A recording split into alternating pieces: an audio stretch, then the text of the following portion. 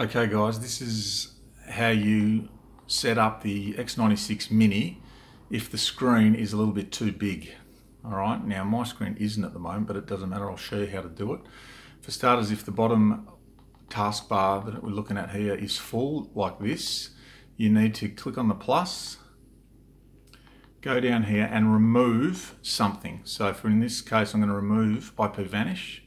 Click on it and the tick will go away, and then I'm going to put in Droid settings. Now Droid settings is just here.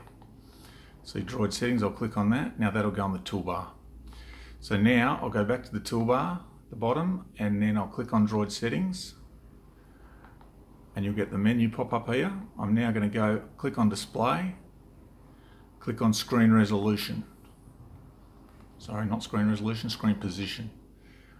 And here you can zoom in or you can zoom out. You can see I'm at 93% currently, so I'm going to zoom in. And you can see that that screen is getting bigger and it's filling up. It's 100% now, but that will be overlapping and you won't see the edges.